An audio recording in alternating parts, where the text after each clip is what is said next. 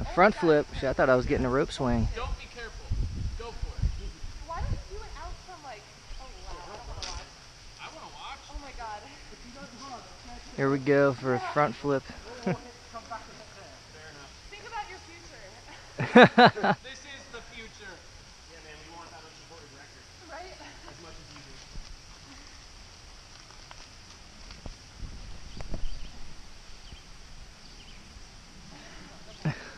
I see rockfields right there where you're kind of going. I'll do it over here, yeah, right there.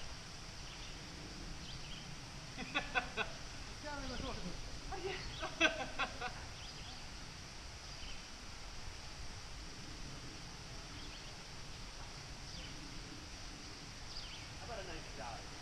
Yeah, right? Oh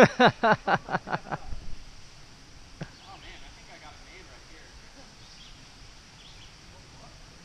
I got it made right here. There's like a whole indent for butts. Just for butts. Wonder what this is or what.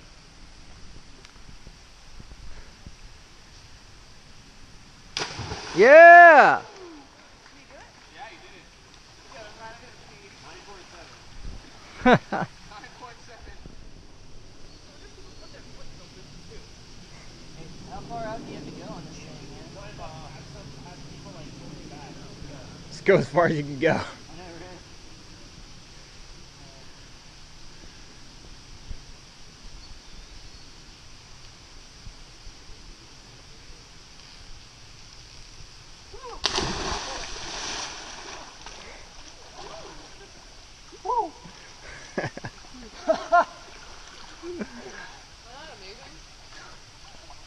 Refreshing.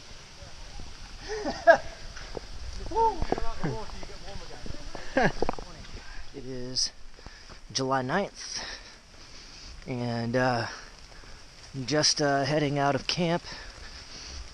Me and Crash went and found some dispersed camping.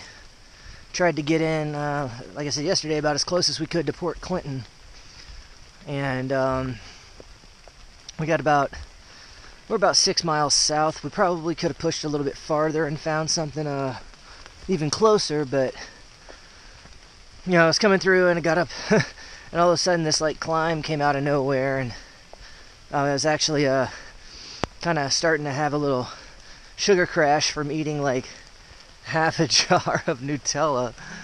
I was just like, and then doing the climb, and sweating my butt off, and I just got to the top and I was a little winded, and I was like, to hell with this is my new home. I sat there and waited for Crash to get there to see if, because you know,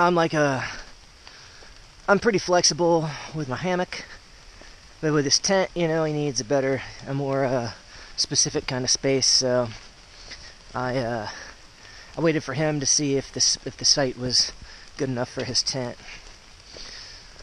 But this morning, I'm up and about it. A couple hours later than I expected, just because of the rain that came in, and now I'm headed into Port Clinton. Got about 6 miles, like I said, and hoping that maybe these 6 miles won't be super duper rocky. We're only mildly rocky right now, and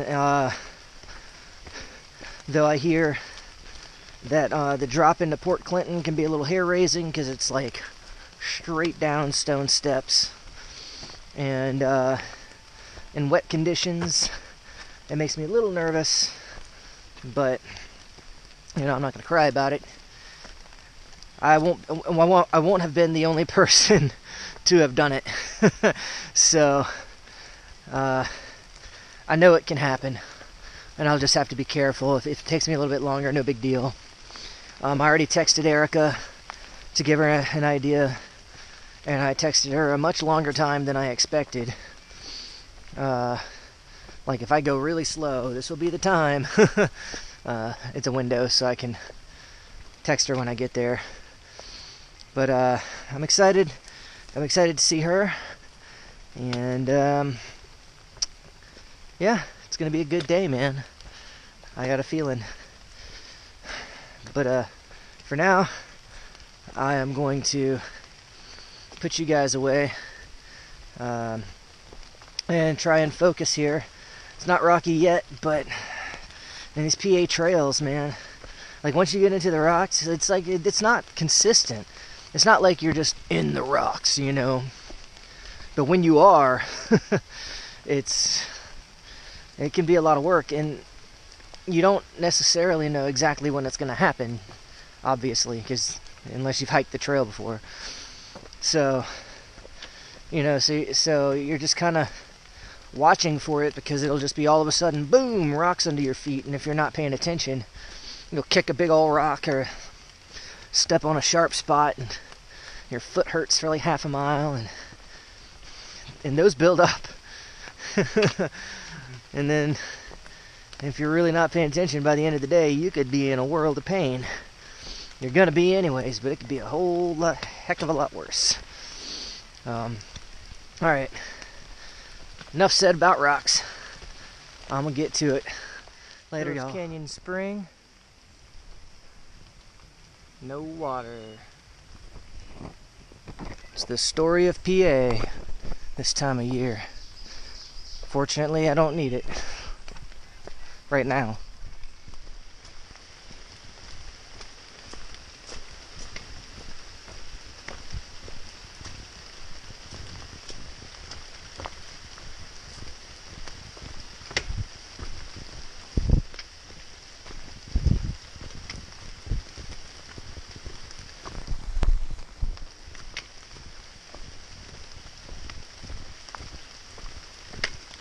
So I'm down here at the Schuylkill.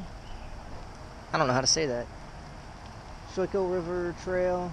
Just came down off of this up here, which doesn't look too bad until you actually see the trail, which is pretty much just like boom, straight down, Jacob's Ladder style, in reverse. De-stressifying, man, for anybody that's doing this in the future. That climb down into the descent into Port Clinton, that's serious business. But we're here, so I'm gonna try and get in touch with my friend Erica, and we're gonna see about taking care of some business and not doing descents like that for the rest of the day. All right. We got a sign that says "Do not litter." But look at all this. Look at all this trash. Look at all this trash. Look at all this trash. Look at all this trash. Trash over there. Trash everywhere. Savages in this town, man. It's disgusting. They need to learn better. Come on, y'all.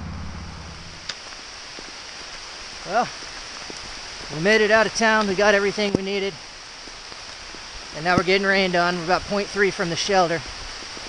And had to stop. We missed the bulk of the rain for the entire day. Felt pretty good about that. It was a good run. But now I'm getting that shower I probably need. Whew. Walking down this road. It'll be right up here around the corner somewhere. Cook your clothes over it. It's not gonna dry like there's no way. Yeah, well, they had a fire going. Everybody like dried their shit in the fire, and there was like no room for anything I had, so I was just like, well, this is my only shot. Yeah, you just. So I just climbed in my bag, man. It worked. Yeah, what's that? You definitely frost. I guess. Since your last night on trail, I'll do something like for you. That'd be another question. Guys, it's July 10th, and I am out here sharing this lovely view with Moose at Pulpit Rock, which is actually pretty amazing. Oh yeah. Looks like it's gonna be a beautiful day. Might actually dry out.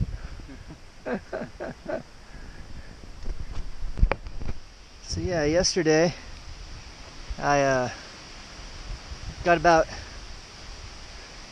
3/10 from the shelter and got rained on and everything was wet, and then it stopped right after we got there. So I went ahead and slept in my wet stuff since I still got my 20 bag, and everything got half dried out, so that was kind of cool. But today, shooting for 20. Crash is not feeling good. His head's hurting again, so he was sleeping in. I'll see. He said he's gonna catch up and let me know what's happening. Somewhere behind me is an astronomical park. I'm gonna go and look at that and see what that means, because I'm not really sure. And then I'll probably come back out here and check this view out again, because it's pretty amazing. But it promises to be a nice day. So maybe I'll get another no-fly hammock night. Here, drink it one more time. It's smooth. Oh yeah.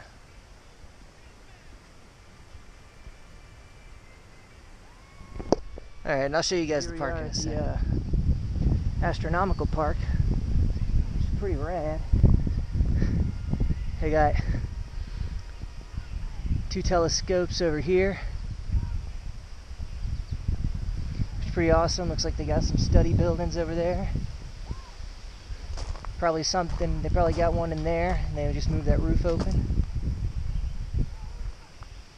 And then they got another one over here.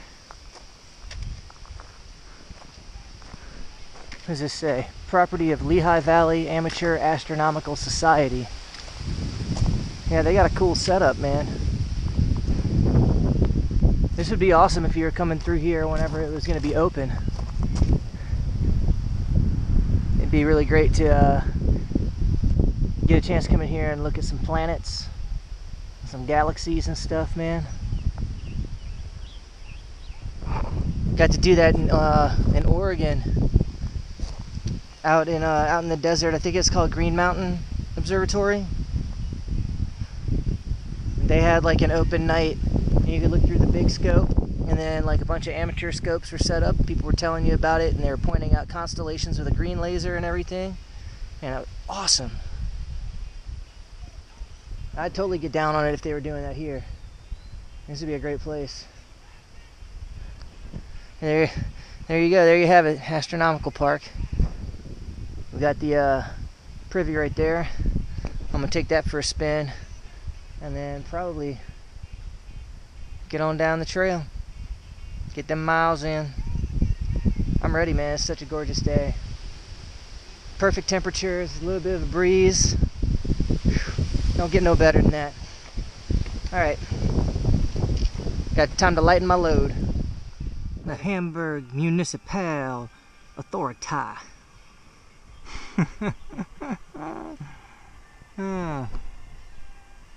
Oh, that cracks me up.